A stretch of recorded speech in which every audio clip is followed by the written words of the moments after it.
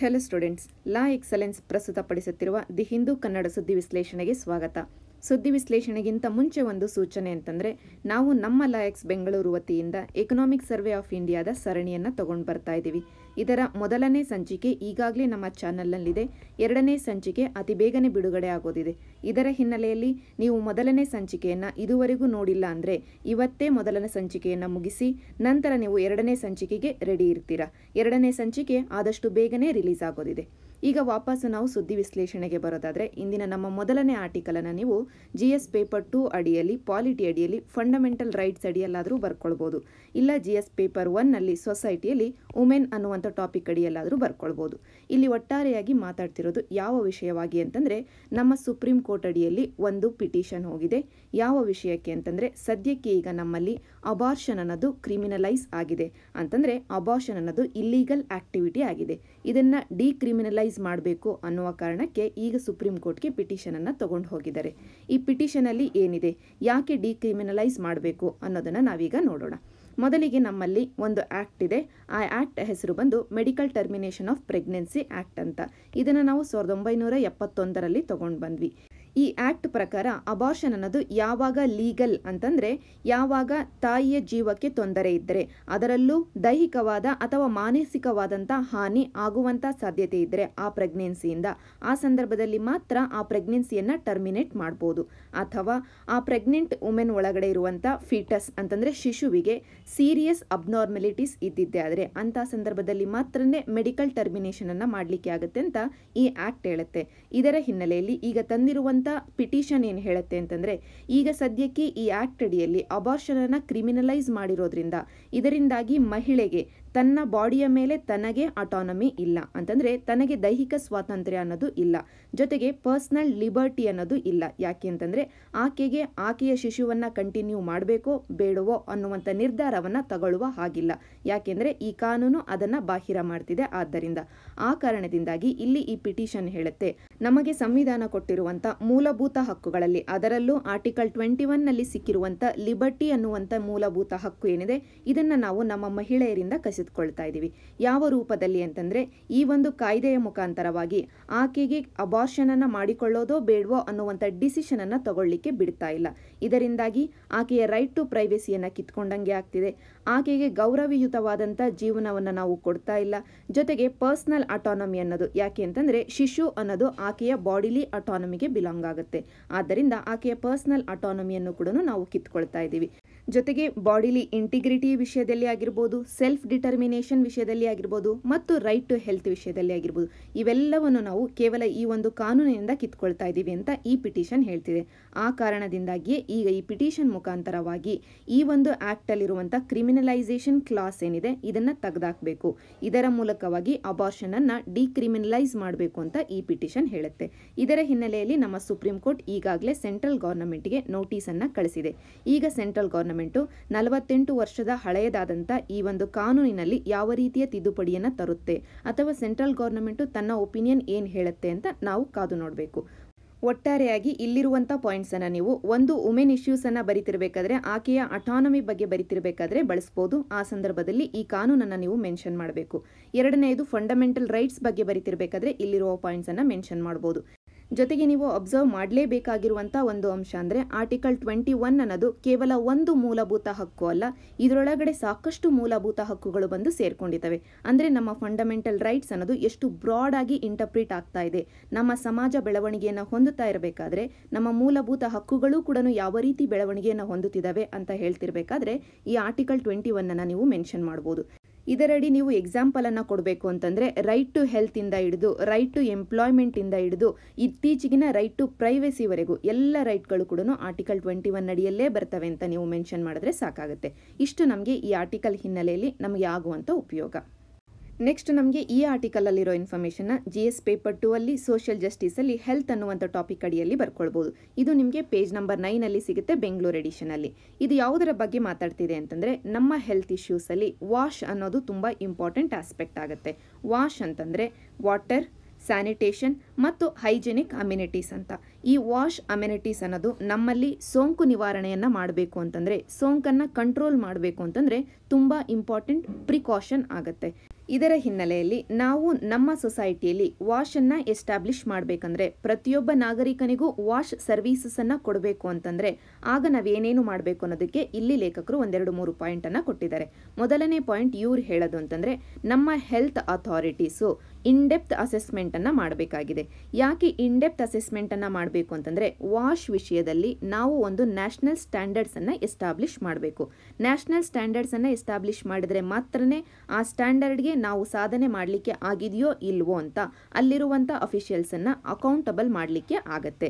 For example ವಾಶಲ್ಲಿ ವಾಟರನ್ನೇ ತಗೊಂಡಿದ್ದೆ ಆದರೆ ಒಂದು ಡಿಸ್ಟಿಕ್ಕಲ್ಲಿರುವಂಥ ಇಷ್ಟು ಪರ್ಸೆಂಟೇಜ್ ಪೀಪಲ್ಗೆ ಈಗ ಸದ್ಯಕ್ಕೆ ನೀರಿನ ಸೌಲಭ್ಯ ಇಲ್ಲ ಅಂತ ನಮಗೆ ಗೊತ್ತಾಗಿದ್ದೆ ಆದರೆ ಅವರಿಗೆ ಎಷ್ಟು ವರ್ಷದ ಒಳಗಾಗಿ ಅವರಿಗೆ ನೀರಿನ ಸೌಲಭ್ಯ ಕೊಡಬೇಕು ಅಂತ ನಾವೇ ಒಂದು ಸ್ಟ್ಯಾಂಡರ್ಡನ್ನು ಸೆಟ್ ಮಾಡಿದ್ದೆ ಆದರೆ ಅಂಥ ಸಂದರ್ಭದಲ್ಲಿ ಅಲ್ಲಿರುವಂಥ ಅಫಿಷಿಯಲ್ಸು ಅದನ್ನು ಅಚೀವ್ ಮಾಡಲಿಲ್ಲ ಅಂತಂದರೆ ಅವರನ್ನು ಅಕೌಂಟಬಲ್ ಮಾಡ್ಕೊಳ್ಳಿಕ್ಕೆ ಆಗುತ್ತೆ.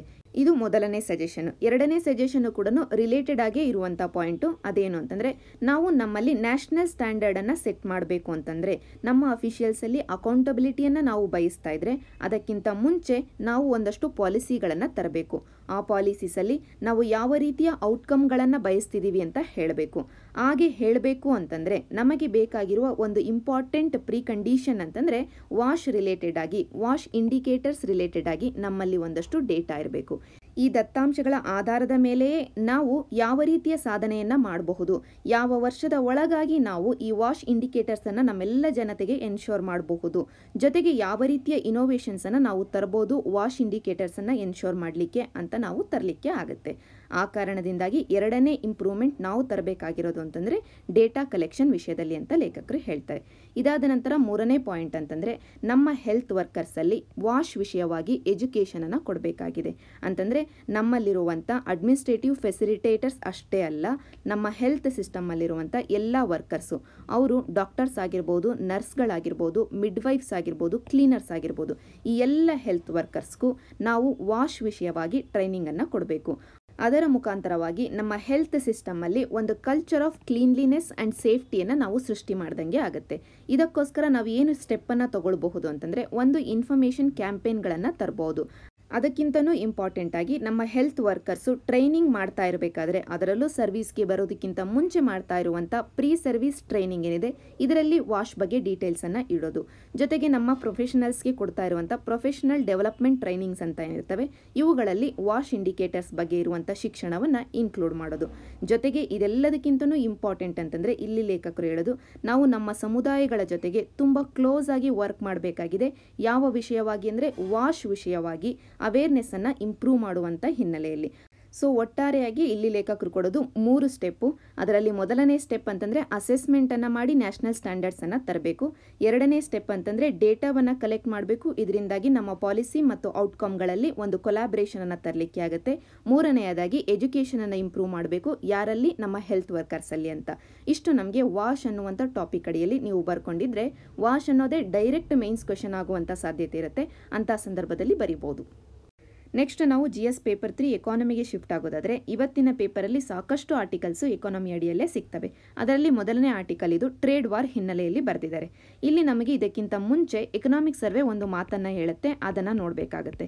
ಎಕನಾಮಿಕ್ ಸರ್ವೆ ಏನು ಹೇಳುತ್ತೆ ಅಂತಂದರೆ ನಮ್ಮ ಎಕಾನಮಿಯಲ್ಲಿ ನಾವು ಬೇಡಿಕೆಯನ್ನು ಕಡಿಮೆ ಮಾಡಿ ಅದರಿಂದಾಗಿ ನಾವು ಉಳಿತಾಯವನ್ನು ಜಾಸ್ತಿ ಮಾಡಿ ಆ ಉಳಿತಾಯವನ್ನು ಇನ್ವೆಸ್ಟ್ಮೆಂಟ್ ಆಗಿ ಮಾಡಬೇಕು ಅಂತ.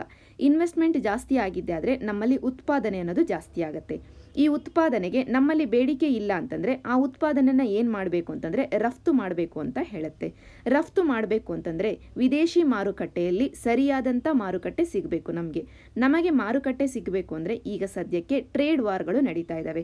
ಇಂಥ ಸಂದರ್ಭದಲ್ಲಿ ಮಾರುಕಟ್ಟೆಯನ್ನು ಯಾವ ರೀತಿ ಎನ್ಶೂರ್ ಮಾಡೋದು ಅಂತ ಕೇಳಿದಾಗ ಎಕನಾಮಿಕ್ ಸರ್ವೆ ಹೇಳುತ್ತೆ ಈಗ ಸದ್ಯಕ್ಕೆ ಟ್ರೇಡ್ ವಾರ್ ಆಗಿರ್ಬೋದು, ಪ್ರೊಟೆಕ್ಷನಿಸಮ್ ಆಗಿರ್ಬೋದು, ಇವೆಲ್ಲಗಳ ಕಾರಣದಿಂದಾಗಿ ವಿದೇಶಿ ಮಾರುಕಟ್ಟೆಯಲ್ಲಿ ಆಗ್ತಿರುವಂಥ ಅಡೆತಡೆಗಳು ಅಥವಾ ಡಿಸ್ರಪ್ಷನ್ಸ್ ಅಂತ ಏನಾಗ್ತಿದ್ದಾವೆ ಇವುಗಳನ್ನೇ ನಾವು ಆಪರ್ಚುನಿಟಿ ಅಥವಾ ಅವಕಾಶಗಳಾಗಿ ಕನ್ವರ್ಟ್ ಮಾಡ್ಕೊಳ್ಬೇಕು ಅಂತ. ಈ ರೀತಿಯಾಗಿ ಅಡೆತಡೆಗಳನ್ನು ಅವಕಾಶಗಳಾಗಿ ಹೇಗೆ ಕನ್ವರ್ಟ್ ಮಾಡ್ಕೊಳ್ಳೋದು ಅಂತ ನಮಗೆ ಅರ್ಥ ಆಗಬೇಕು ಅಂತಂದರೆ ಈ ಆರ್ಟಿಕಲಲ್ಲಿರುವಂಥ ಒಂದು ಡೇಟಾವನ್ನು ನೋಡಬೇಕು.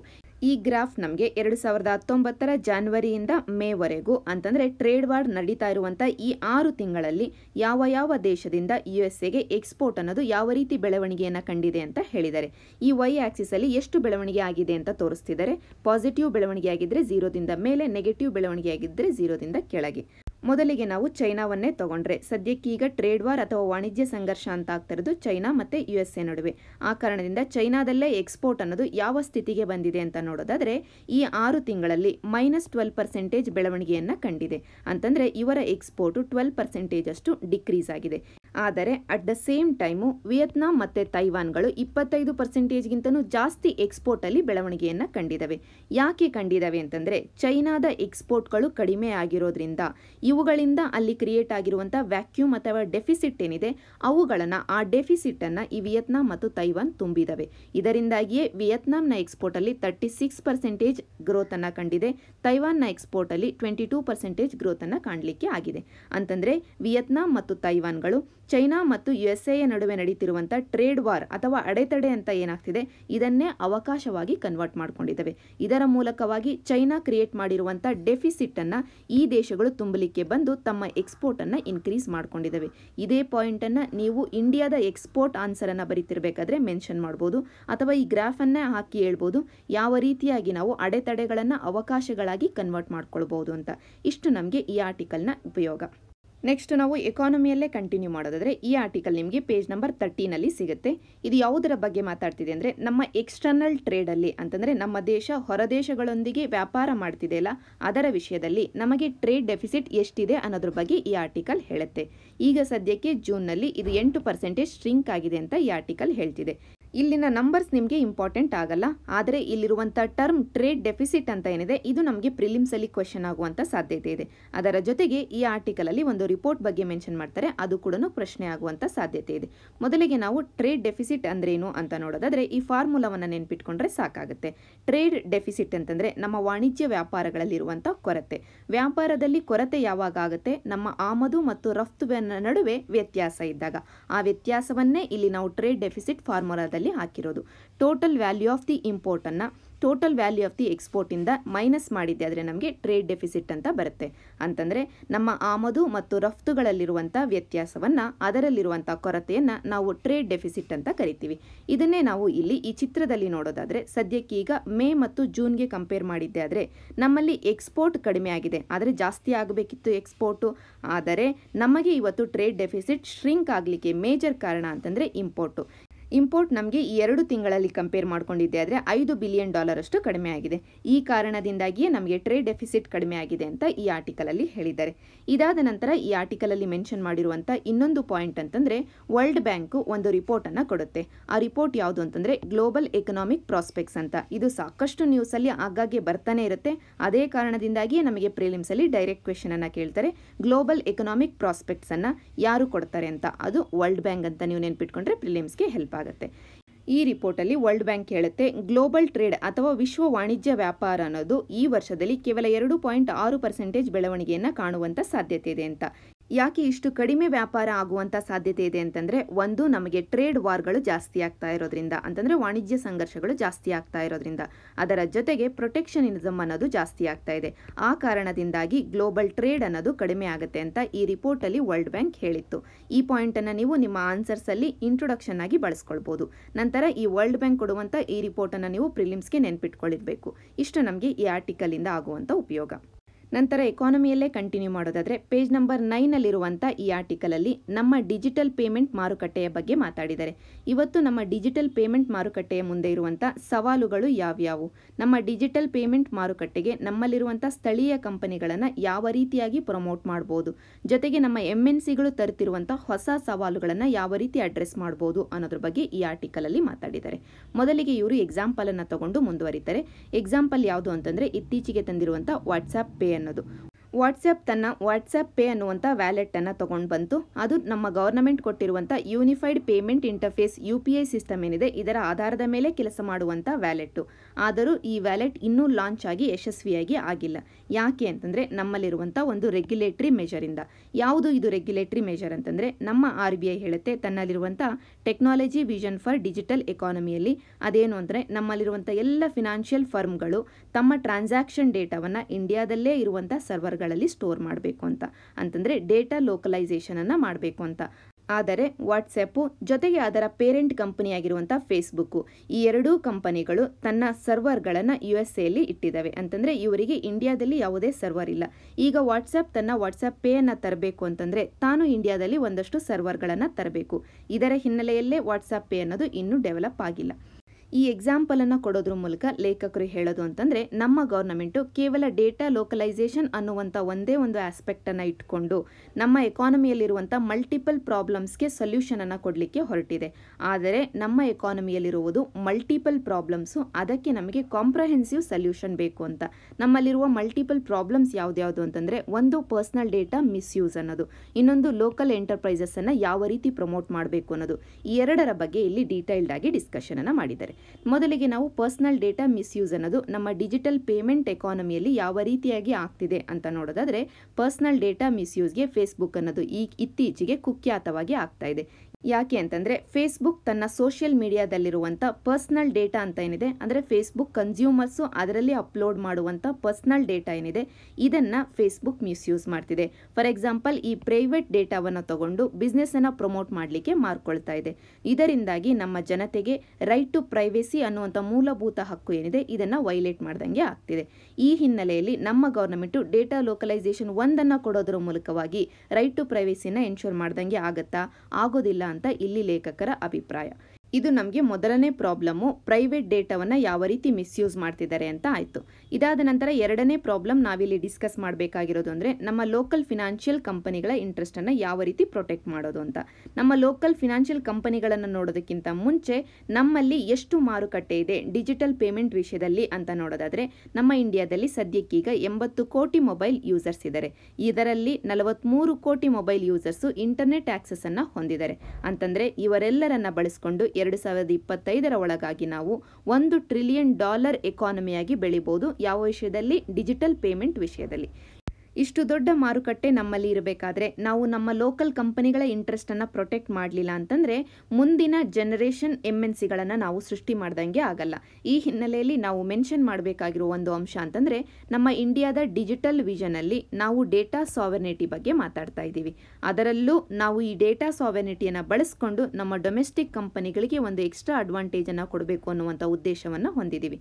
ಇದಕ್ಕಾಗಿ ನಮ್ಮ ಲೇಖಕರು ಹೇಳ್ತಾರೆ, ನಾವು ರೈಟ್ ಪಾಲಿಸಿಯನ್ನು ತಂದಿದ್ದೆ ಆದರೆ ಇಷ್ಟು ದೊಡ್ಡ ಮಾರುಕಟ್ಟೆ ಇರುವಂಥ ಒಂದು ಅವಕಾಶವನ್ನು ನಮ್ಮ ಲೋಕಲ್ ಕಂಪನಿಗಳಿಗೆ ಕೊಟ್ಟ ಹಾಗೆ ಆಗುತ್ತೆ. ಆದರೆ ನಮ್ಮ ಲೋಕಲ್ ಕಂಪನಿಗಳಿಗೆ ಇರುವಂಥ ಮೇಜರ್ ಸವಾಲು ಅಂತಂದರೆ ಈ MNCಗಳನ್ನು ಎದುರಿಸೋದು. MNCಗಳು ಎಷ್ಟರ ಮಟ್ಟಿಗೆ ದೊಡ್ಡವಿದ್ದಾವೆ ಅಂತಂದರೆ, ಫಾರ್ ಎಕ್ಸಾಂಪಲ್ ವಾಟ್ಸಪ್ಪನ್ನೇ ತಗೊಂಡಿದ್ದೆ ಆದರೆ, ಇದರ ಪೇರೆಂಟ್ ಕಂಪನಿಯಾಗಿರುವಂಥ ಫೇಸ್ಬುಕ್ಕನ್ನೇ ತಗೊಂಡಿದ್ದೆ ಆದರೆ, ಇವರಲ್ಲಿರುವಂಥ ಡೇಟಾ, ಅದರಲ್ಲೂ ಸೋಷಿಯಲ್ ಮೀಡಿಯಾದಿಂದ ಸಿಗುವಂಥ ಡೇಟಾ ಏನಿದೆ ಈ ಡೇಟಾವನ್ನು ಇವರು ಟ್ರಾನ್ಸಾಕ್ಷನ್ಗೆ ಲಿಂಕ್ ಮಾಡಿದಾಗ ಸಾಕಷ್ಟು ಬೆಳವಣಿಗೆಯನ್ನು ಹೊಂದಬಹುದು. ಈ ಸೋಷಿಯಲ್ ಮೀಡಿಯಾದಿಂದ ಸಿಗುವಂಥ ಡೇಟಾನೇ ಇವರಿಗೆ ಒಂದು ಲಾರ್ಜ್ ಅಡ್ವಾಂಟೇಜ್ ಅಥವಾ ಅನ್ಡ್ಯೂ ಅಡ್ವಾಂಟೇಜ್ ಆಗೋದಿದೆ. ಇಂಥ ದೊಡ್ಡ ಕಂಪನಿಗಳ ಎದುರಿಗೆ ನಮ್ಮ ಲೋಕಲ್ ಕಂಪನಿಗಳು ಕಾಂಪೀಟ್ ಮಾಡಲಿಕ್ಕೆ ಆಗುತ್ತಾ? ನಾವು ನಿಜವಾಗ್ಲೂ ಲೆವೆಲ್ ಪ್ಲೇಯಿಂಗ್ ಫೀಲ್ಡನ್ನು ನಮ್ಮ ಡಿಜಿಟಲ್ ಪೇಮೆಂಟ್ ಮಾರ್ಕೆಟಲ್ಲಿ ಎಸ್ಟಾಬ್ಲಿಷ್ ಮಾಡಲಿಕ್ಕೆ ಆಗುತ್ತಾ? ಲೆವೆಲ್ ಪ್ಲೇಯಿಂಗ್ ಫೀಲ್ಡ್ ಅನ್ನೋದು ಇದ್ದರೆ ಮಾತ್ರನೇ ಕಾಂಪಿಟೇಷನ್ ಬರುತ್ತೆ. ಕಾಂಪಿಟೇಷನ್ ಇದ್ದರೆ ಮಾತ್ರನೇ ಸಣ್ಣ ಸಣ್ಣ ಕಂಪನಿಗಳು ಕೂಡ ಬೆಳವಣಿಗೆಯನ್ನು ಹೊಂದಲಿಕ್ಕೆ ಆಗುತ್ತೆ. ಆ ಕಾರಣದಿಂದಾಗಿ ಇವತ್ತು ನಾವು ಹೊಸ ರೆಗ್ಯುಲೇಷನ್ ಅನ್ನು ತರಬೇಕು ಅಥವಾ ಹೊಸ ಪಾಲಿಸಿಯನ್ನು ತರಬೇಕು ಅಂತ ಇಲ್ಲಿ ಲೇಖಕರು ಹೇಳ್ತಾರೆ. ಇದಾದ ನಂತರ ಇನ್ನೊಂದು ಅಂಶ ಅಂತಂದರೆ ಸೋಷಿಯಲ್ ಮೀಡಿಯಾ ಕಂಪನಿಗಳು ಡಿಜಿಟಲ್ ಪೇಮೆಂಟ್ ಏರಿಯಾಗೆ ಎಂಟ್ರಿ ಆಗ್ತಾ ಇರೋದ್ರಿಂದ ನಮಗೆ ಹೊಸ ಪ್ರಾಬ್ಲಮ್ಗಳು ಸೃಷ್ಟಿಯಾಗ್ತವೆ. ಅದರಲ್ಲಿ ಮೊದಲನೆಯದು ಅಂತಂದರೆ ಈಗ ಸದ್ಯಕ್ಕೆ ಫೇಸ್ಬುಕ್ ತನ್ನಲ್ಲಿರುವಂಥ ಸೋಷಿಯಲ್ ಮೀಡಿಯಾ ಡೇಟಾ ಏನಿದೆ ಇದನ್ನು ವಾಟ್ಸಪ್ ಪೇ ಮುಖಾಂತರ ಬರುವಂಥ ಟ್ರಾನ್ಸಾಕ್ಷನ್ ಡೇಟಾ ಜೊತೆಗೆ ಮ್ಯಾಚ್ ಮಾಡಿದ್ದೆ ಆದರೆ ಅವರಿಗೆ ನಮ್ಮ ದೇಶದ ಜನತೆ ಯಾವ ರೀತಿ ತಮ್ಮ ಹಣವನ್ನು ಖರ್ಚು ಮಾಡ್ತಿದ್ದಾರೆ ಅನ್ನೋದ್ರ ಬಗ್ಗೆ ಒಂದು ಪ್ರೊಫೈಲ್ ಅನ್ನೋದೇ ಸಿಗುತ್ತೆ. ಇದರಿಂದಾಗಿ ನಾವು ವಾಟ್ಸಪ್ ಪೇಗೆ ಅದರಲ್ಲಿರುವಂಥ ಡೇಟಾವನ್ನು ನಮ್ಮ ದೇಶದಲ್ಲೇ ಸ್ಟೋರ್ ಮಾಡಬೇಕು ಅಂತ ಹೇಳಿದ್ರೂ ಕೂಡ ಆ ಪೇಮೆಂಟ್ ಡೇಟಾವನ್ನು ಫೇಸ್ಬುಕ್ ಮ್ಯಾಚ್ ಮಾಡೋದ್ರಿಂದ ಆ ಡೇಟಾವನ್ನು ನಮ್ಮ ದೇಶದಲ್ಲಿ ಸ್ಟೋರ್ ಮಾಡಿದ್ರಿಂದ ಯಾವುದೇ ಅಡ್ವಾಂಟೇಜ್ ಆಗೋದಿಲ್ಲ. ಅಂತಂದರೆ ಪೇಮೆಂಟ್ ಡೇಟಾ ಮಾತ್ರನೇ ನಮ್ಮಲ್ಲಿ ಸ್ಟೋರ್ ಮಾಡ್ಕೊಂಡಂಗೆ ಆಗುತ್ತೆ. ಆದರೆ ಸೋಷಿಯಲ್ ಮೀಡಿಯಾ ಜೊತೆಗೆ ಇದನ್ನು ಕನೆಕ್ಟ್ ಮಾಡೋದ್ರಿಂದ, ಮ್ಯಾಚ್ ಮಾಡೋದ್ರಿಂದ ಆಗುವಂಥ ಪ್ರೈವಸಿ ಕನ್ಸರ್ನ್ಸ್ ಏನಿದೆ ಇವುಗಳನ್ನು ನಮ್ಮ ಕೈಲಿ ಅಡ್ರೆಸ್ ಮಾಡಲಿಕ್ಕೆ ಆಗೋದಿಲ್ಲ. ಇದು ನಿಮಗೆ ಡೇಟಾ ಲೋಕಲೈಸೇಷನ್ ಒಂದೇ ಹಲವಾರು ಸಮಸ್ಯೆಗಳಿಗೆ ಪರಿಹಾರ ಅಲ್ಲ ಅಂತ ಹೇಳ್ತಿರ್ಬೇಕಾದ್ರೆ ಆಗುವಂಥ ಒಂದು ಪಾಯಿಂಟ್. ನಂತರ ನಮ್ಮ ಎದುರಿಗೆ ಬರುವಂಥ ಎರಡನೇ ಸಮಸ್ಯೆ ಅಂತಂದರೆ ಐಡೆಂಟಿಫಿಕೇಷನ್ ಇಶ್ಯೂಯರ್ ವಿಷಯದಲ್ಲಿ. ಸದ್ಯಕ್ಕೆ ನಮ್ಮ ಫೇಸ್ಬುಕ್ ಏನಾದರೂ ವಾಟ್ಸಪ್ ಪೇಯಿಂದ ಬರುವಂಥ ಟ್ರಾನ್ಸಾಕ್ಷನ್ ಡೇಟಾವನ್ನು ತನ್ನಲ್ಲಿರುವಂಥ ಸೋಷಿಯಲ್ ಮೀಡಿಯಾ ಡೇಟಾ ಜೊತೆಗೆ ಮ್ಯಾಚ್ ಮಾಡಿದ್ದೆ ಆದರೆ, ಐಡೆಂಟಿಫಿಕೇಷನ್ ಇಶ್ಯೂಯನ್ನು ಮಾಡಲಿಕ್ಕೆ ಶುರು ಮಾಡಿದ್ದೆ ಆದರೆ, ಫೇಸ್ಬುಕ್ ಅನ್ನೋದು ನಮ್ಮ ಡಿಜಿಟಲ್ ಪೇಮೆಂಟ್ ಎಕಾನಮಿಯಲ್ಲಿ ಅತಿ ದೊಡ್ಡ ಐಡೆಂಟಿಫಿಕೇಷನ್ ಇಶ್ಯೂಯರ್ ಆಗಿ ಎಸ್ಟಾಬ್ಲಿಷ್ ಆಗುವಂಥ ಸಾಧ್ಯತೆ ಇದೆ. ಸದ್ಯಕ್ಕೆ ಈಗ ಐಡೆಂಟಿಫಿಕೇಷನ್ ಇಶ್ಯೂಯರ್ ಯಾರು ಅಂತಂದರೆ ಇಂಡಿಯನ್ ಗವರ್ನಮೆಂಟು. ಇದಾದ ನಂತರ ಸೆಕೆಂಡ್ ಬಿಗ್ಗೆಸ್ಟ್ ಐಡೆಂಟಿಫಿಕೇಷನ್ ಇಶ್ಯೂಯರು ಫೇಸ್ಬುಕ್ ಆಗುವಂಥ ಸಾಧ್ಯತೆ ಇದೆ. ಇನ್ ಕೇಸ್ ವಾಟ್ಸಪ್ ಪೇಯನ್ನು ಅವರು ಐಡೆಂಟಿಫಿಕೇಷನ್ ಇಶ್ಯೂ ಮಾಡಲಿಕ್ಕೆ ಯೂಸ್ ಮಾಡ್ಕೊಂಡಿದ್ದೆ ಆದರೆ. ಇದರಿಂದಾಗಿ ನಮ್ಮ ಜನತೆಯ ಲೈಫಿನ ಎಲ್ಲ ಸ್ಪಿಯರಲ್ಲಿರುವಂಥ ಡೇಟಾ ಫೇಸ್ಬುಕ್ ಕೈಯಲ್ಲಿ ಇದ್ದಂಗೆ ಆಗುತ್ತೆ. ಸೋಷಿಯಲ್ ಡೇಟಾವನ್ನು ಈಗಾಗಲೇ ನಾವೇ ಫೇಸ್ಬುಕ್ಕಲ್ಲಿ ಅಪ್ಲೋಡ್ ಮಾಡ್ತಾ ಇದ್ದೀವಿ. ವಾಟ್ಸಪ್ ಪೇ ಮುಖಾಂತರ ಅವರು ನಮ್ಮ ಫಿನಾನ್ಷಿಯಲ್ ಡೇಟಾವನ್ನು ತಗೊಳ್ತಾರೆ. ಅಂತಂದರೆ ಇಂಡಿಯನ್ಸ್ ಲೈಫಿನ ಪ್ರತಿಯೊಂದು ಆಸ್ಪೆಕ್ಟು ಫೇಸ್ಬುಕ್ಕಿಗೆ ಗೊತ್ತಾಗುತ್ತೆ. ಇದರ ಹಿನ್ನೆಲೆಯಲ್ಲಿ ನಾವು ತಗೊಳ್ಬೇಕಾಗಿರುವಂಥ ಸ್ಟೆಪ್ಸ್ ಏನು ಅಂತ ಇಲ್ಲಿ ಲೇಖಕರು ಹೇಳೋದಂದರೆ, ಮೊದಲಿಗೆ ನಾವು ನಮ್ಮ ಡಿಜಿಟಲ್ ಮಾರ್ಕೆಟಲ್ಲಿರುವಂಥ ಕಾಂಪ್ಲೆಕ್ಸಿಟೀಸನ್ನು ಐಡೆಂಟಿಫೈ ಮಾಡಬೇಕು.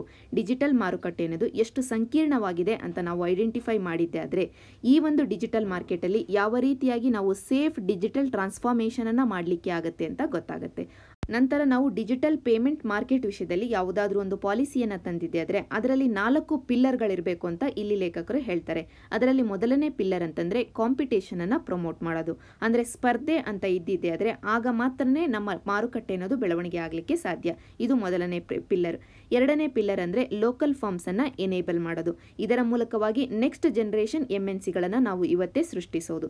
ನಂತರ ನಮಗೆ ಇಲ್ಲಿ ವೆರಿ ಇಂಪಾರ್ಟೆಂಟ್ ಅಂತಂದರೆ ಕನ್ಸ್ಯೂಮರ್ ಲೆವೆಲಲ್ಲಿ ಕನ್ಸ್ಯೂಮರ್ ವೆಲ್ಫೇರ್ ನಾವು ಪ್ರೊಟೆಕ್ಟ್ ಮಾಡಬೇಕಾಗಿದೆ. ಯಾಕೆಂದರೆ ಕನ್ಸ್ಯೂಮರ್ಸು ತನ್ನ ಡೇಟಾವನ್ನು ಇಲ್ಲಿ ಕೊಟ್ಟಿರ್ತಾರೆ, ತಮ್ಮ ಫಿನಾನ್ಷಿಯಲ್ ಆಸ್ಪೆಕ್ಟ್ಸ್ ಅನ್ನು ಇಲ್ಲಿ ಕೊಟ್ಟಿರ್ತಾರೆ. ಆ ಕಾರಣದಿಂದ ಇದಾದ ನಂತರ 4ನೇ ಪಿಲ್ಲರ್ ಅಂತಂದರೆ ಡೇಟಾ ಸಾವರ್ನಿಟಿಯನ್ನು ಪ್ರಮೋಟ್ ಮಾಡೋದು. ಈ 4 ಪಿಲ್ಲರ್ಗಳ ಮೇಲೆ ನಮ್ಮ ಪಾಲಿಸಿ ಇರಬೇಕು ಅಂತ ಇಲ್ಲಿ ಲೇಖಕರು ಹೇಳ್ತಾರೆ. ನಂತರ ಕೊನೆಯಲ್ಲಿ ಲೇಖಕರು ಹೇಳ್ತಾರೆ, ಕನ್ಸ್ಯೂಮರ್ಸ್ಗೆ ತಮ್ಮ ಡೇಟಾವನ್ನು ಸೋಷಿಯಲ್ ಮೀಡಿಯಾ ಫಾರ್ಮ್ಸ್ಗೆ ಆಗಿರ್ಬೋದು, ಫಿನಾನ್ಷಿಯಲ್ ಫಾರ್ಮ್ಸ್ಗೆ ಆಗಿರ್ಬೋದು ಕೊಟ್ಟಾಗ ಅವರ ಡೇಟಾ ಯಾವ ರೀತಿ ಡೀಲ್ ಆಗ್ತಿದೆ ಅನ್ನುವಂಥ ವಿಷಯದ ಬಗ್ಗೆ ಜಾಗೃತಿ ಇರಬೇಕು ಅಂತ. ಈ ಜಾಗೃತಿ ಅನ್ನೋದು ಕೇವಲ ಆ ಡೇಟಾ ಅನ್ನೋದು ಲೋಕಲಿ ಸ್ಟೋರ್ ಆಗ್ತಿದೆಯೋ ಇಲ್ಲೋ ಅನ್ನೋದಕ್ಕೆ ಮಾತ್ರನೇ ಲಿಮಿಟ್ ಆಗಬಾರ್ದು. ಆ ಡೇಟಾ ಅನ್ನೋದು ಎಷ್ಟು ದಿನಗಳವರೆಗೂ ಸ್ಟೋರ್ ಆಗ್ತಾ ಇದೆ, ಯಾವ ರೀತಿ ಅದನ್ನು ಸ್ಟೋರ್ ಮಾಡ್ತಿದ್ದಾರೆ, ಅದನ್ನು ಯಾವ ಯಾವ ವಿಷಯಗಳಲ್ಲಿ ಬಳಸ್ತಿದ್ದಾರೆ ಅನ್ನೋದ್ರ ಬಗ್ಗೆ ಕೂಡ ಜಾಗೃತಿ ಇರಬೇಕು. ಜೊತೆಗೆ ನಾವು ಲೋಕಲ್ ಫಾರ್ಮ್ಸ್ ವಿಷಯದಲ್ಲಿ ತಗೊಂಡಿದೆ ಆದರೆ ಕೇವಲ ನಮ್ಮ ಡಿಜಿಟಲ್ ಮಾರುಕಟ್ಟೆ ಬೆಳವಣಿಗೆ ಮಾತ್ರನೇ ಅಲ್ಲ, ಈ ಫಾರ್ಮ್ಗಳು ಹೊಸ ಉದ್ಯೋಗಗಳನ್ನು ಕೂಡ ಸೃಷ್ಟಿ ಮಾಡ್ತವೆ, ಜೊತೆಗೆ ಹೊಸ ಪ್ರಾಸ್ಪೆಕ್ಟ್ಗಳನ್ನು ತರ್ತವೆ, ಜೊತೆಗೆ ನಮ್ಮಲ್ಲಿ ಡಿಜಿಟಲ್ ಡಿವಿಡೆಂಡ್ಸ್ಗಳನ್ನು ತರಲಿಕ್ಕೆ ಸಾಧ್ಯ ಆಗುತ್ತೆ. ಇಲ್ಲಿರುವಂಥ ಡಿಜಿಟಲ್ ಡಿವಿಡೆಂಡ್ ಅನ್ನುವಂಥ ಪದವನ್ನು ನೀವು ನಿಮ್ಮ ಆನ್ಸರಲ್ಲಿ ಬಳಸಬೇಕು. ಇಷ್ಟು ನಮಗೆ ಈ ಆರ್ಟಿಕಲಿಂದ ಸಿಗೋದು.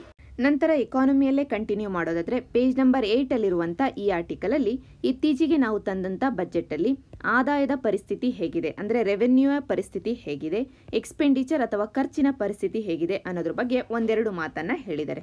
ಮೊದಲಿಗೆ ಇವರು ಆದಾಯದ ಬಗ್ಗೆ ಹೇಳಬೇಕಾದ್ರೆ ಈ ಬಜೆಟ್ಗಿಂತನೂ ಹಿಂದೆ ನಾವು ತಂದಂಥ ಇಂಟರಿಮ್ ಬಜೆಟ್ ಬಗ್ಗೆ ಮಾತಾಡ್ತಾರೆ.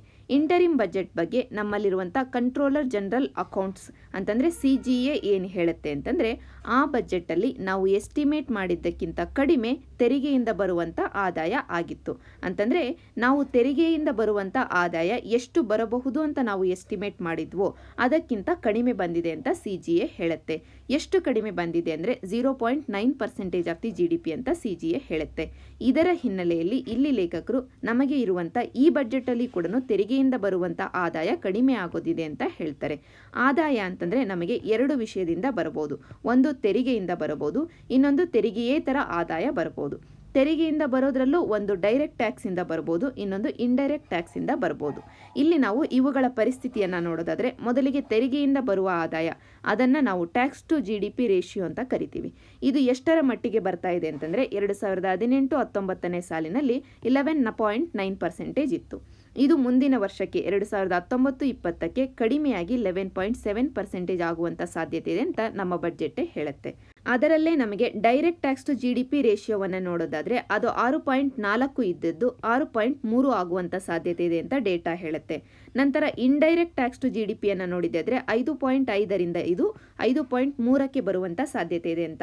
ಸೊ ಒಟ್ಟಾರೆಯಾಗಿ ನಮಗೆ ತೆರಿಗೆಯಿಂದ ಬರುವಂಥ ಆದಾಯ ಏನಿದೆ ಇದು ಕಡಿಮೆ ಆಗುತ್ತೆ ಅಂತ ಡೇಟಾ ಹೇಳ್ತಿದೆ ಅಂತ ಗೊತ್ತಾಯಿತು. ಇದರ ಹಿನ್ನೆಲೆಯಲ್ಲಿ ಗವರ್ನಮೆಂಟ್ ತನ್ನ ಖರ್ಚುಗಳನ್ನು ನಿಭಾಯಿಸಬೇಕು ಅಂತಂದರೆ ತೆರಿಗೆಯೇತರ ಆದಾಯಗಳನ್ನು ನೋಡಬೇಕು. ಆ ತೆರಿಗೆಯೇತರ ಆದಾಯಗಳಲ್ಲಿ ಗವರ್ನಮೆಂಟ್ ಯಾವ ಯಾವ ಸೋರ್ಸಸ್ಸನ್ನು ನೋಡ್ತಿದೆ ಅಂತ ಒಂದೊಂದಾಗಿ ನೋಡೋದಾದರೆ, ಮೊದಲಿಗೆ ಬಜೆಟ್ ಫೋಕಸ್ ಮಾಡ್ತಾ ಇರೋದು ನಮ್ಮ ಪಬ್ಲಿಕ್ ಸೆಕ್ಟರ್ ಎಂಟರ್ಪ್ರೈಸಸ್ ಅಂದರೆ ಸಾರ್ವಜನಿಕ ಉದ್ದಿಮೆಗಳಿಂದ ಬರುವಂಥ ಡಿವಿಡೆಂಡ್ಸ್ ಮತ್ತು ಪ್ರಾಫಿಟ್ಗಳನ್ನು. ಎರಡನೆಯದಾಗಿ ನಮ್ಮ ರಿಸರ್ವ್ ಬ್ಯಾಂಕ್ ಆಫ್ ಇಂಡಿಯಾದಿಂದ ಬರುವಂಥ ಡಿವಿಡೆಂಡ್ಸ್ಗಳನ್ನು. ಮೂರನೆಯದಾಗಿ ಡಿಸ್ಇನ್ವೆಸ್ಟ್ಮೆಂಟ್ಗಳನ್ನು. ಈ ಮೂರು ಮೂಲಗಳಿಂದ ಹೆಚ್ಚು ನಾನ್ ಟ್ಯಾಕ್ಸ್ ರೆವೆನ್ಯೂಗಳನ್ನು ತಗೊಳ್ಬೇಕು ಅಂತ ಬಜೆಟ್ ಇಲ್ಲಿ ಏಮನ್ನು ಇಟ್ಕೊಂಡಿದೆ. ಇದರ ಹಿನ್ನೆಲೆಯಲ್ಲಿ ಈಗ ಸದ್ಯಕ್ಕೆ ನಮಗೆ ನಾನ್ ಟ್ಯಾಕ್ಸ್ ರೆವೆನ್ಯೂ ಅನ್ನೋದು GDPಗೆ ಕಂಪೇರ್ ಮಾಡಿಕೊಂಡ್ರೆ ಎಷ್ಟು ಪರ್ಸೆಂಟೇಜ್ ಬರ್ತಿದೆ ಅಂತಂದರೆ 2018-19 ಸಾಲಿನಲ್ಲಿ 1.3% ಬಂದಿತ್ತು. ಇದನ್ನು ಮುಂದಿನ ವರ್ಷಕ್ಕೆ 1.5% ಮಾಡಬೇಕು ಅಂತ ಬಜೆಟ್ ಹೇಳುತ್ತೆ. ಇಷ್ಟು ನಮಗೆ ಆದಾಯದ ವಿಷಯ ಆಯಿತು. ಈಗ ಖರ್ಚಿನ ವಿಷಯಕ್ಕೆ ಬಂದಿದ್ದೆ ಆದರೆ ನಮ್ಮಲ್ಲಿ ಈಗ ಕ್ಯಾಪಿಟಲ್ ಎಕ್ಸ್ಪೆಂಡಿಚರ್ ಅನ್ನೋದು ಜಾಸ್ತಿ ಮಾಡಬೇಕನ್ನುವಂಥ ಗುರಿ ಇದೆ. ಎಷ್ಟರ ಮಟ್ಟಿಗೆ ಜಾಸ್ತಿ ಮಾಡಬೇಕು ಅಂದರೆ ನಮ್ಮ ಬಜೆಟೇ ಹೇಳುತ್ತೆ ಮುಂದಿನ 5 ವರ್ಷಗಳಲ್ಲಿ ನಾವು 100 ಲಕ್ಷ ಕೋಟಿಯಷ್ಟು ಇನ್ವೆಸ್ಟ್ಮೆಂಟನ್ನು ಮಾಡಬೇಕಾಗಿದೆ ಕೇವಲ ಮೂಲ ಸೌಕರ್ಯಗಳಲ್ಲಿ ಅಂತ. ಜೊತೆಗೆ ರೆವೆನ್ಯೂ ಎಕ್ಸ್ಪೆಂಡಿಚರನ್ನು ನೋಡಿಕೊಂಡ್ರೆ ಅದು ಕೂಡ ನಮ್ಮಲ್ಲಿ ಜಾಸ್ತಿ ಆಗ್ತಿದೆ. ಅದರಲ್ಲೂ ನಮ್ಮ ಗೌರ್ನಮೆಂಟ್ ಪೇ ಮಾಡ್ತಾ ಇರುವಂಥ ಬಡ್ಡಿ ಏನಿದೆ ಅಂದರೆ ಹಿಂದಿನ ಗೌರ್ಮೆಂಟ್ಗಳು ತಗೊಂಡಿದ್ದಂಥ ಸಾಲಕ್ಕೆ ಇವತ್ತಿನ ಗೌರ್ನಮೆಂಟ್ ಕೊಡ್ತಿರುವಂಥ ಸಾಲದ ಬಡ್ಡಿ ಏನಿದೆ ಆ ಬಡ್ಡಿ ಇವತ್ತು ಜಾಸ್ತಿ ಆಗ್ತಾ ಇರುವಂಥ ಹಿನ್ನೆಲೆಯಲ್ಲಿ ನಾವು ಯಾವ ರೀತಿ ನಮ್ಮ ಆದಾಯವನ್ನು ಮ್ಯಾನೇಜ್ ಮಾಡಬೇಕು ಅಂದರೆ ನಮ್ಮ ಕ್ಯಾಪಿಟಲ್ ಎಕ್ಸ್ಪೆಂಡಿಚರು ಜಾಸ್ತಿ ಇದೆ, ರೆವೆನ್ಯೂ ಎಕ್ಸ್ಪೆಂಡಿಚರು ಜಾಸ್ತಿ ಇದೆ, ಆದರೆ ನಮ್ಮ ಆದಾಯ ಕಡಿಮೆ ಆಗ್ತಿದೆ. ಯಾವ ರೀತಿ ನಮ್ಮ ಆದಾಯವನ್ನು ಮ್ಯಾನೇಜ್ ಮಾಡಬೇಕು ಅಂತ ಇಲ್ಲಿ ಲೇಖಕರು ಒಂದು ಪ್ರಶ್ನೆಯನ್ನು ಕೇಳಿದರೆ ಆದರೆ ಉತ್ತರವನ್ನು ಹೇಳಿಲ್ಲ. ಇದರ ಹಿನ್ನೆಲೆಯಲ್ಲಿ ಒಟ್ಟಾರೆಯಾಗಿ ನಮಗೆ ಈ ಆರ್ಟಿಕಲಿಂದ ಸಿಗೋದು ಅಂತಂದರೆ ನಮ್ಮ ಆದಾಯದ ಬಗ್ಗೆ ಒಂದಷ್ಟು ಫ್ಯಾಕ್ಟ್ಗಳು ಸಿಗ್ತವೆ, ನಮ್ಮ ಎಕ್ಸ್ಪೆಂಡಿಚರ್ ಬಗ್ಗೆ ಒಂದಷ್ಟು ಫ್ಯಾಕ್ಟ್ಗಳು ಸಿಗ್ತವೆ. ಇದನ್ನು ನೀವು ಬಜೆಟ್ ರಿಲೇಟೆಡ್ ಆನ್ಸರನ್ನು ಬರಿತಿರಬೇಕಾದ್ರೆ, ಇನ್ವೆಸ್ಟ್ಮೆಂಟ್ ರಿಲೇಟೆಡ್ ಆನ್ಸರನ್ನು ಬರಿತಿರಬೇಕಾದ್ರೆ ಬಳಸ್ಕೊಳ್ಬೋದು. ನಂತರ ನಾವು ಸೈನ್ಸ್ ಆ್ಯಂಡ್ ಟೆಕ್ನಾಲಜಿಗೆ ಶಿಫ್ಟ್ ಆಗೋದಾದರೆ ಇವತ್ತು ನಮಗೆ 3 ಆರ್ಟಿಕಲ್ ಸಿಗ್ತವೆ ಸೈನ್ಸ್ ಆ್ಯಂಡ್ ಟೆಕ್ನಾಲಜಿಯಲ್ಲಿ. ಅದರಲ್ಲಿ ಮೊದಲನೇ ಆರ್ಟಿಕಲನ್ನು ನೋಡೋದಾದರೆ ಇವತ್ತು ಅಮೆರಿಕ ತನ್ನ ಅಪೋಲೋ ಮಿಷನ್ ಮುಖಾಂತರವಾಗಿ ಚಂದ್ರನ ಮೇಲೆ ಮೊದಲ ಬಾರಿಗೆ ಮಾನವನನ್ನು ಕಳಿಸಿದಂಥ ಒಂದು ಸಾಧನೆ ಏನಿದೆ ಇದನ್ನು 50ನೇ ವರ್ಷದ ಸಾಧನೆಯನ್ನು ಇವತ್ತು ಸೆಲೆಬ್ರೇಟ್ ಮಾಡ್ತಿದೆ. 1969ರಲ್ಲಿ ಮೊದಲ ಬಾರಿಗೆ ಚಂದ್ರನ ಮೇಲೆ ನೀಲ್ ಆಮ್ಸ್ಟ್ರಾಂಗ್ ಅನ್ನೋರು ಅಮೆರಿಕಾದಿಂದ ಹೋಗಿ ಕಾಲನ್ನು ಇಟ್ಟಿದ್ರು. ಇದು ನಮಗೆ ಮೊದಲನೇ ನ್ಯೂಸ್ ಆಯಿತು. ಎರಡನೇ ನ್ಯೂಸ್ ಅಂದರೆ ಇಂಡಿಯಾದ ಚಂದ್ರಯಾನ್ 2 ಮಿಷನ್ ಏನಿದೆ ಇದನ್ನು ಅಬಾರ್ಟ್ ಮಾಡಲಾಗಿದೆ. ಇದರ ಹಿನ್ನೆಲೆಯಲ್ಲಿ ಪೇಜ್ ನಂಬರ್ 1ನಲ್ಲಿ ಒಂದು ಆರ್ಟಿಕಲನ್ನು ಮತ್ತು ಪೇಜ್ ನಂಬರ್ 8ಲ್ಲಿ ಒಂದು ಎಡಿಟೋರಿಯಲನ್ನು ಕೊಡಲಾಗಿದೆ. ಇದರ ಡೀಟೇಲ್ಸನ್ನು ಸಮ್ಮರಿ ರೂಪದಲ್ಲಿ ಒಂದೊಂದಾಗಿ ನಾವು ನೋಡ್ತಾ ಹೋಗೋದಾದರೆ, ಚಂದ್ರಯಾನ್ 2 ಮಿಷನನ್ನು ಕೊನೆಯ ಗಳಿಗೆಯಲ್ಲಿ ಅಬಾರ್ಟ್ ಮಾಡಲಾಯಿತು. ಯಾಕೆ ಅಂತಂದರೆ ಚಂದ್ರಯಾನ್ 2 ಮಿಷನನ್ನು ಹೊತ್ತೊಯ್ತಾ ಇದ್ದಂಥ ನಮ್ಮ GSLV ಮಾರ್ಕ್ 3 ರಾಕೆಟ್ ಏನಿದೆ ಈ ರಾಕೆಟಲ್ಲಿ ಗ್ಲಿಚಸ್ ಬಂದಿತ್ತು ಆ ಕಾರಣದಿಂದ ಅಂತ ಹೇಳ್ತಾರೆ. ಇದರ ಹಿನ್ನೆಲೆಯಲ್ಲಿ ಮತ್ತೆ ನಾವು ಚಂದ್ರಯಾನ್ 2 ಮಿಷನನ್ನು ಉಡಾವಣೆ ಮಾಡಬೇಕು ಅಂತಂದರೆ ನಮಗೆ ಇರುವಂಥ ಲಾಂಚ್ ವಿಂಡೋ ಯಾವುದು ಅನ್ನೋದ್ರ ಬಗ್ಗೆ ಒಂದಷ್ಟು ಡೀಟೇಲ್ಸನ್ನು ಕೊಡ್ತಾರೆ. ಲಾಂಚ್ ವಿಂಡೋ ಅಂತಂದರೆ ನಾವು ನಮ್ಮ ಮಿಷನನ್ನು ಲಾಂಚ್ ಮಾಡಬೇಕು ಅಂತಂದರೆ ಅದಕ್ಕೆ ಸರಿಯಾದ ಸಮಯ, ನಿಖರವಾದ ಸಮಯವನ್ನು ಲಾಂಚ್ ವಿಂಡೋ ಅಂತ ಕರಿತೀವಿ.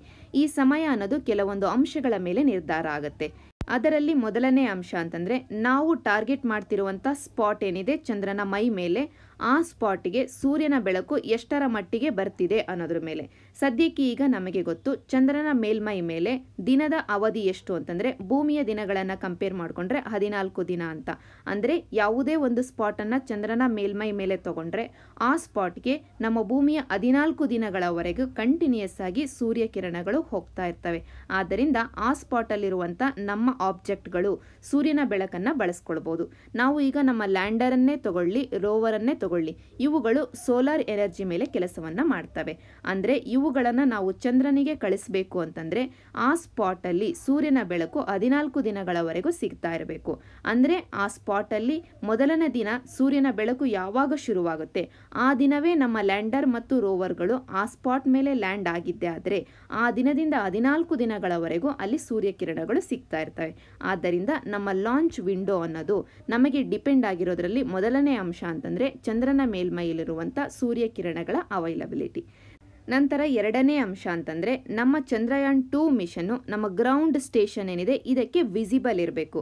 ವಿಸಿಬಲ್ ಯಾಕೆ ಇರಬೇಕು ಅಂತಂದರೆ ನಾವು ಒನ್ಸ್ ನಮ್ಮ ಭೂಮಿಯಿಂದ ಚಂದ್ರಯಾನ್ 2 ಮಿಷನನ್ನು ಲಾಂಚ್ ಮಾಡಿದ್ರೆ ಅದು ಚಂದ್ರನ ಮೇಲ್ಮೈಗೆ ಹೋಗಿ ಲ್ಯಾಂಡ್ ಆಗಲಿಕ್ಕೆ 54 ದಿನಗಳು ಬೇಕು. ಅಲ್ಲಿಯವರೆಗೂ ಅದು ಒಂದು ಭೂಮಿಯನ್ನು ಸುತ್ತುತ್ತಾ ಇರುತ್ತೆ, ನಂತರ ಚಂದ್ರನನ್ನು ಸುತ್ತಲಿಕ್ಕೆ ಶುರು ಮಾಡಿರುತ್ತೆ. ಆ ಕಾರಣದಿಂದಾಗಿಯೇ ಈ ಚಂದ್ರಯಾನ್ 2 ಮಿಷನ್ ಅನ್ನು ಗ್ರೌಂಡ್ ಸ್ಟೇಷನ್ ಇಂದ ವಿಸಿಬಲ್ ಲೆವೆಲ್ ಅಲ್ಲಿ ಇರಬೇಕು. ಈ ರೀತಿ ಇರಬೇಕು ಅಂತಂದ್ರೆ ನಾವು ಒಂದು ನಿಖರವಾದ ಟೈಮಲ್ಲಿ ಅದನ್ನ ಲಾಂಚ್ ಮಾಡಬೇಕು. ಇಲ್ಲ ಅಂತಂದ್ರೆ ಭೂಮಿ ಮತ್ತು ಚಂದ್ರ ಇಬ್ಬರೂ ತನ್ನ ಆಕ್ಸಿಸ್ ಮೇಲೆ ಸುತ್ತುತ್ತಾ ಇರೋದ್ರಿಂದ, ಜೊತೆಗೆ ಸೂರ್ಯನ ಸುತ್ತವೂ ಸುತ್ತುತ್ತಾ ಇರೋದ್ರಿಂದ ನಮ್ಮ ಗ್ರೌಂಡ್ ಸ್ಟೇಷನ್ ಇಂದ ಈ ಚಂದ್ರಯಾನ್ 2 ಮಿಷನ್ ಅನ್ನೋದು ವಿಸಿಬಿಲಿಟಿ ಮಿಸ್ ಆಗುವಂತ ಸಾಧ್ಯತೆ ಇರುತ್ತೆ. ಆದ್ದರಿಂದ ನಮ್ಮ ಲಾಂಚಿಂಗ್ ವಿಂಡೋ ಅನ್ನೋದು 2 ಅಂಶಗಳ ಮೇಲೆ ಡಿಪೆಂಡ್ ಆಗಿದೆ ಅಂತ ಇಲ್ಲಿ ಲೇಖಕರು ಹೇಳ್ತಾರೆ. ಈಗ ನಾವು ಚಂದ್ರಯಾನ್ 2 ಮಿಷನ್ ಅನ್ನ ಅಬಾರ್ಟ್ ಮಾಡಿರೋದ್ರಿಂದ ಮತ್ತೆ ಲಾಂಚ್ ಮಾಡಬೇಕು ಅಂತಂದ್ರೆ ನಮಗೆ ಪ್ರತಿ ತಿಂಗಳು ಈ ರೀತಿಯಾದಂಥ ವಿಂಡೋಗಳು ಸಿಗ್ತವೆ. ಇದರ ಹಿನ್ನೆಲೆಯಲ್ಲಿ ಮುಂದಿನ ತಿಂಗಳೇ ನಾವು ರೀಲಾಂಚ್ ಮಾಡುವಂತ ಸಾಧ್ಯತೆ ಇದೆ ಅಂತ ಇಲ್ಲಿ ಲೇಖಕರು ಹೇಳ್ತಾರೆ. ನಂತರ ಎನ್ವಿರಾನ್ಮೆಂಟ್ಗೆ ಶಿಫ್ಟ್ ಆಗೋದಾದರೆ ಪೇಜ್ ನಂಬರ್ 11ನಲ್ಲಿರುವಂಥ ಈ ಆರ್ಟಿಕಲ್ ಅಲ್ಲಿ ಬ್ಲೂ ಫ್ಲಾಗ್ಸ್ ಚಾಲೆಂಜ್ ಬಗ್ಗೆ ಮಾತಾಡಿದ್ದಾರೆ.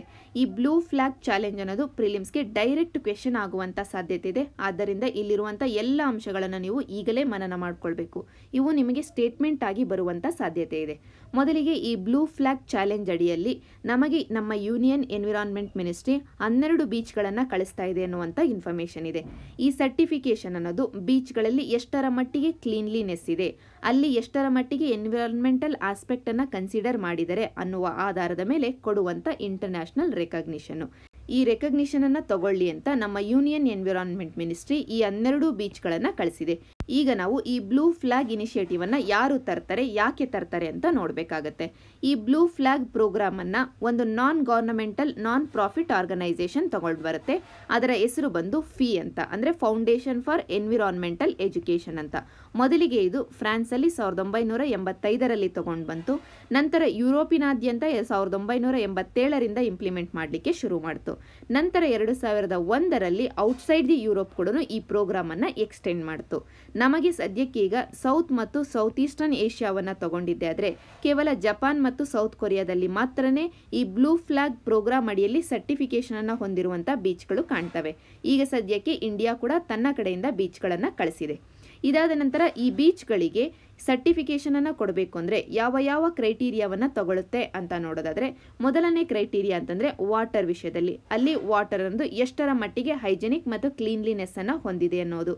ಎರಡನೆಯದಾಗಿ ಡಿಸೇಬಲ್ ಫ್ರೆಂಡ್ಲಿ ಫೆಸಿಲಿಟೀಸ್ ಅಲ್ಲಿ ಇದಾವೋ ಇಲ್ವೋ ಅಂತ.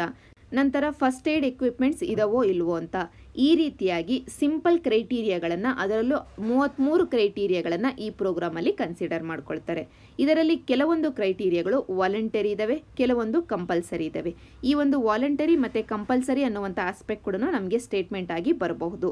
ನಂತರ ಈ ಪ್ರೋಗ್ರಾಮ್ ಅಡಿಯಲ್ಲಿ ಕೊಡುವಂಥ ಸರ್ಟಿಫಿಕೇಟ್ ಏನಿದೆ, ಆ ಸರ್ಟಿಫಿಕೇಟ್ ಕೇವಲ 1 ವರ್ಷಕ್ಕೆ ಮಾತ್ರನೇ ಕ್ವಾಲಿಫಿಕೇಶನ್ ಇರುವಂಥದ್ದು.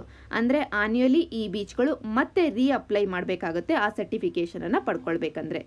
ಸೊ ಒಟ್ಟಾರೆಯಾಗಿ ನೀವು ನೆನ್ಪಿಟ್ಕೊಳ್ಬೇಕಾಗಿರೋದು ಅಂತಂದರೆ, ಈ ಬ್ಲೂ ಫ್ಲಾಗ್ ಪ್ರೋಗ್ರಾಮ್ ಅನ್ನು ಯಾವ ಒಂದು ಸಂಸ್ಥೆ ತಗೊಂಡು ಬಂದಿದೆ, ಎಲ್ಲೆಲ್ಲಿ ಇದು ಇಂಪ್ಲಿಮೆಂಟೇಷನ್ ಅನ್ನು ಮಾಡುತ್ತೆ, ಇದರ ಅಡಿಯಲ್ಲಿರುವಂಥ ಕ್ರೈಟೀರಿಯಾಗಳು ಯಾವ್ಯಾವು, ಇದರಲ್ಲಿ ಕೊಡುವಂಥ ಸರ್ಟಿಫಿಕೇಶನ್ ಎಷ್ಟು ದಿನಗಳವರೆಗೂ ಲಾಸ್ಟ್ ಆಗುತ್ತೆ, ಇಷ್ಟು ನಿಮಗೆ ನೆನಪಿದ್ರೆ ಪ್ರಿಲಿಮ್ಸಲ್ಲಿ ಸ್ಟೇಟ್ಮೆಂಟ್ ವೈಸ್ ಕ್ವೆಶನ್ ಏನಾದರೂ ಬಂದಿದ್ದೆ ಆದರೆ ಆನ್ಸರ್ ಮಾಡಲಿಕ್ಕೆ ಆಗುತ್ತೆ.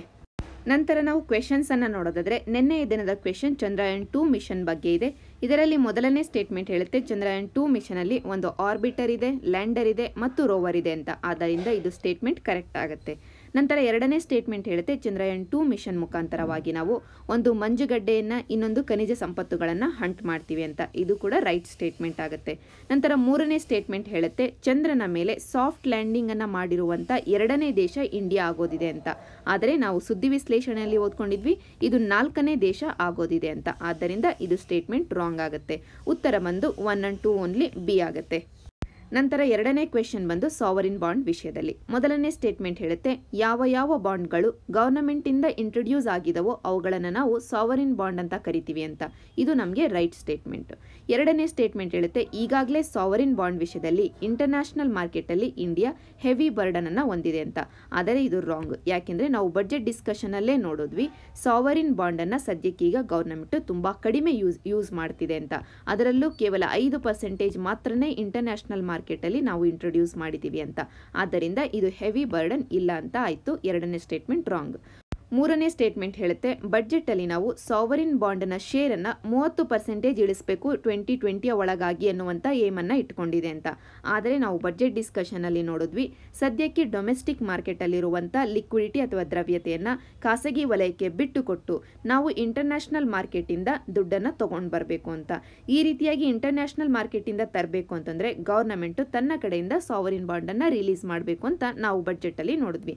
ಆದ್ದರಿಂದ ರೆಡ್ಯೂಸ್ ಮಾಡೋದಲ್ಲ, ಇನ್ಕ್ರೀಸ್ ಮಾಡಬೇಕು ಅನ್ನುವಂಥ ಏಮು ಬಜೆಟಲ್ಲಿ ಇದೆ. ಆದರೆ ಯಾವುದೇ ನಂಬರನ್ನು ಬಜೆಟ್ ಮೆನ್ಷನ್ ಮಾಡೋದಿಲ್ಲ ಈ ವಿಷಯವಾಗಿ. ಆದ್ದರಿಂದ ನಮಗೆ ಇಲ್ಲಿ ಇನ್ಕರೆಕ್ಟ್ ಸ್ಟೇಟ್ಮೆಂಟ್ ಯಾವ್ಯಾವ ಆಗ್ತವೆ ಅಂದರೆ 2 ಮತ್ತು 3 ಆಗುತ್ತೆ. ಆದ್ದರಿಂದ ಆನ್ಸರ್ ಬಂದು ಸಿ ಆಗುತ್ತೆ. ನಂತರ ಇವತ್ತಿನ ಕ್ವೆಶನ್ ಅನ್ನು ನೋಡೋದಾದ್ರೆ, ನಿನ್ನೆಯ ಕರೆಂಟ್ ಅಫೇರ್ಸ್ ಅಲ್ಲಿ ನಾವು ನ್ಯಾಷನಲ್ ಅಕ್ವಾಟಿಕ್ ಅನಿಮಲ್ ಬಗ್ಗೆ ಒಂದು ಮೆನ್ಷನ್ ಅನ್ನ ನೋಡಿದ್ವಿ. ಅದರ ಹಿನ್ನೆಲೆಯಲ್ಲಿ ಈ ಪ್ರಶ್ನೆಗೆ ಉತ್ತರವನ್ನು ನೀವು ಕಮೆಂಟ್ ಸೆಕ್ಷನ್ ಅಲ್ಲಿ ಕೊಡಿ. ಇದು ನಮಗೆ ಈಗಾಗಲೇ ಪ್ರಿಲಿಮ್ಸ್ ಅಲ್ಲಿ UPSC ಕೇಳಿರುವಂತ ಪ್ರಶ್ನೆ. ನಂತರ ಎರಡನೇ ಕ್ವೆಶನ್ ಬಂದು ಆರ್ಚಿಡ್ ಪ್ಯಾರಡೈಸ್ ಅಂತ ಇಂಡಿಯಾದಲ್ಲಿ ಯಾವ ರಾಜ್ಯವನ್ನ ಕರಿತೀವಿ ಅಂತ. ನಿನ್ನೆಯ ದಿನದಲ್ಲಿ ಎನ್ವಿರಾನ್ಮೆಂಟ್ ಸೆಕ್ಷನ್ ಅಲ್ಲಿ ನಾವು ಒಂದು ಆರ್ಚಿಡ್ ಬಗ್ಗೆ ಸರ್ವೆಯನ್ನ ಓದಿದ್ವಿ. ಅದರಲ್ಲಿ ಯಾವ ಯಾವ ರಾಜ್ಯಗಳಲ್ಲಿ ಆರ್ಚಿಡ್ಗಳು ಹೆಚ್ಚಾಗಿ ಸಿಗ್ತವೆ ಅಂತ ಕೂಡ ನೋಡಿದ್ವಿ. ಯಾವ ರಾಜ್ಯ ಅತಿ ಹೆಚ್ಚು ಆರ್ಚಿಡ್ಗಳನ್ನು ಹೊಂದಿದೆಯೋ ಅದೇ ಪ್ಯಾರಡೈಸ್ ಆಗುವಂತ ಸಾಧ್ಯತೆ ಇದೆ. ಅದೇ ಹಿನ್ನೆಲೆಯಲ್ಲಿ ನೀವು ಈ ಕ್ವೆಶನ್ಗೆ ಆನ್ಸರನ್ನು ಗೆಸ್ ಮಾಡಿ ಕಮೆಂಟ್ ಸೆಕ್ಷನ್ ಅಲ್ಲಿ ಹಾಕಿ. ಸರಿಯಾದ ಉತ್ತರವನ್ನು ನಾಳೆ ಡಿಸ್ಕಸ್ ಮಾಡೋಣ.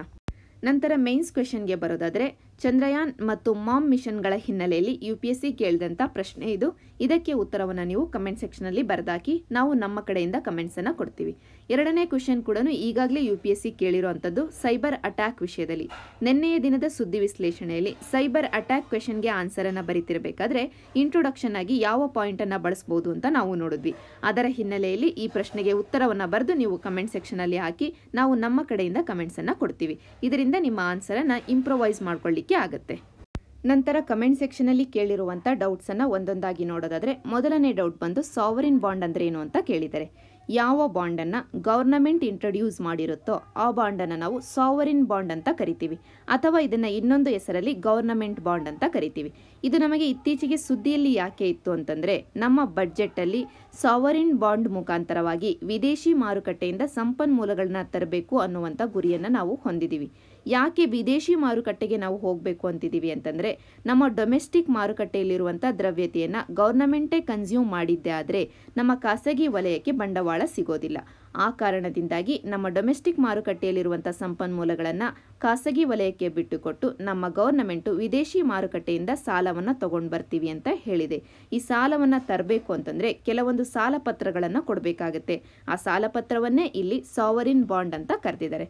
ಇದು ಮೊದಲನೇ ಡೌಟ್ ಆಯಿತು. ನಂತರ ಎರಡನೇ ಡೌಟ್ ಅಂದರೆ ಜುನೋ ಮಿಷನ್ ಅಂದರೆ ಏನು ಅಂತ ಕೇಳಿದ್ದಾರೆ. ಜುನೋ ಮಿಷನ್ ಅಂತಂದರೆ ನಾಸಾ ಅಂದರೆ USA ಇಂದ ನಾಸಾ ಅನ್ನುವಂಥ ಸಂಸ್ಥೆ ಕಳಿಸಿರುವಂಥ ಮಿಷನ್. ಇದು ಯಾಕೆ ಕಳಿಸಿದ್ರು ಅಂತಂದರೆ, ನಮ್ಮ ಗ್ರಹಗಳಲ್ಲೇ ಅತಿ ದೊಡ್ಡ ಗ್ರಹ ಆಗಿರುವಂಥ ಗುರುಗ್ರಹ ಜುಪಿಟರ್ ಅನ್ನ ಅಧ್ಯಯನ ಮಾಡಬೇಕು ಅನ್ನೋ ಕಾರಣಕ್ಕೆ ಜುನೋ ಮಿಷನ್ ಅನ್ನ ಕಳಿಸಿದ್ರು.